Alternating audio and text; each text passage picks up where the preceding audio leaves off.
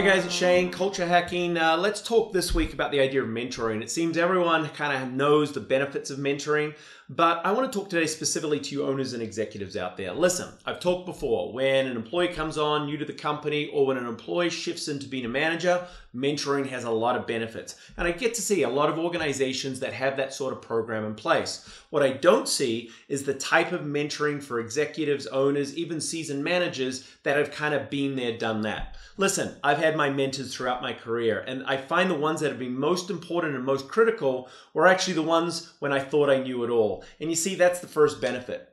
As executives and owners, we get caught up in our own minds. We think we know it all. We need someone that can kind of give us perspectives, give us different points of view, and this is really where the first benefit of that mentor comes in.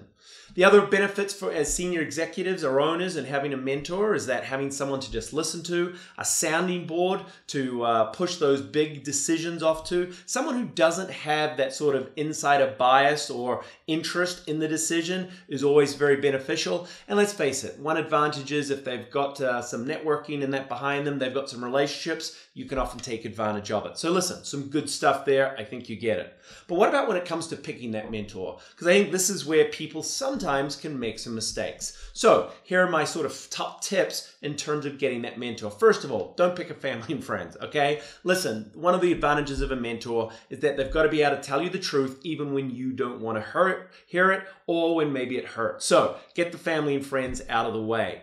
The second thing, you want to pick a mentor that's got that been there, done that experience. So don't necessarily pick someone at your own level. Pick someone that's got some experience or has got something in business that you aspire to or can see that it will be valuable to you. Remember, you can move your mentors as much as you need to. As life changes, so can your mentors. The other thing that I think is important when looking at a mentor, make sure it's someone you can respect. Here's the thing, you're meant to be able to listen to these people. You're going to have to listen to them. If you don't respect them, you don't listen, and that's where that whole mentoring relationship falls down. So make sure they do things the right way or have a history, because a big thing that a mentor can help you with is guide you on how to do business, just not what you do.